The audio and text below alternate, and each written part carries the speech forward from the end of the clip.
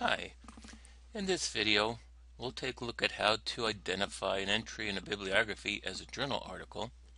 We'll take a look at the specific elements that will immediately let you know that it is an entry for a journal article, and then we'll take a look at how you'd actually run down that article by using the Neil Hemmel Library's website.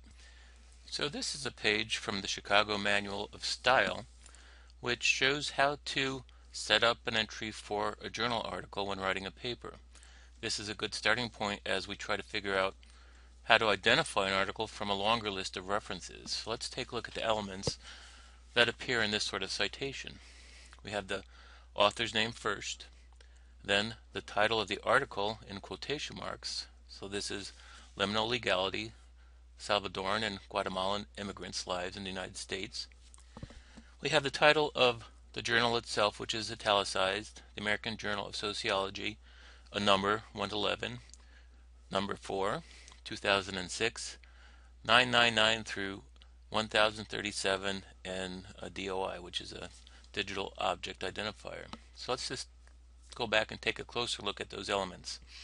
The author, article title, and the journal are pretty straightforward, but the numbers that come after that are the things that really are going to tip you off that you're looking at a journal article. 111 is the volume number. Number 4 is the issue number. 2006 is the year of publication, and 999 through 1037 is the range of pages in this issue in which this article appears. The DOI is a somewhat new element in bibliographies, and this is simply a unique number that identifies this specific article. And so now we're going to jump to the notes that appear at the end of an entry in Studies in Iconography, which is an annual publication.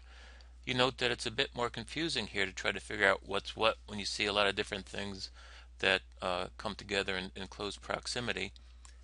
But as we look closely at some of these, we'll notice that number 8, for example, stands out because it has all of the elements we just looked at for a journal citation. So we have the author, the title of the article, the journal title itself, a volume number, an issue number, a year, in this case a month and year for publication, and the page range of the article. So this is great. So we now know that number 8 is a citation to a journal article.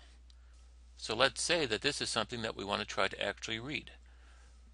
Let's take the next step and see if we can't find this particular article.